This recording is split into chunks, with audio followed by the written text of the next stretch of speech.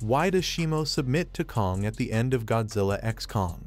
Shimo is portrayed as powerful but seemingly dim-witted compared to other titans. She has the potential to rival Godzilla and is considered an alpha-level titan. Her powers far exceed Kong's abilities. Moreover, titans and great apes don't like submitting to each other, as seen in the case of Godzilla and Kong. One possibility is that Shimo might be young and develop greater intelligence over time as she interacts with other titans. Shimo's ability to navigate her harsh environment and wield her powers effectively suggests understanding and cunning, even if it's not on the same level as Godzilla's.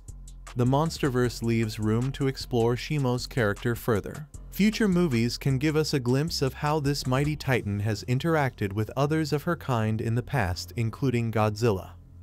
With Godzilla as the established alpha and Shimo as a new force on the scene, the MonsterVerse could see some interesting future conflicts. Godzilla might face a classic foe with a technological twist. For Shimo, a rival titan who utilizes fire or magma-based abilities could erupt as a challenging opponent.